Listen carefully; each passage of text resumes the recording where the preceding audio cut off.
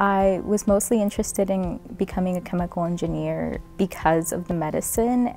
And so I decided to do drug delivery through the blood-brain barrier because it's so complex.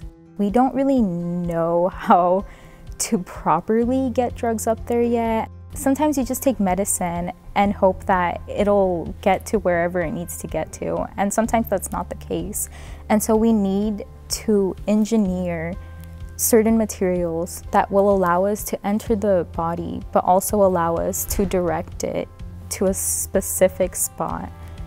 Initially, when I first started, I really didn't know what I got myself into. I didn't know what I was doing as far as research went. But I think that's just part of being an engineer. You go into these problems not really knowing how you're going to solve it, but you take steps to get to a result.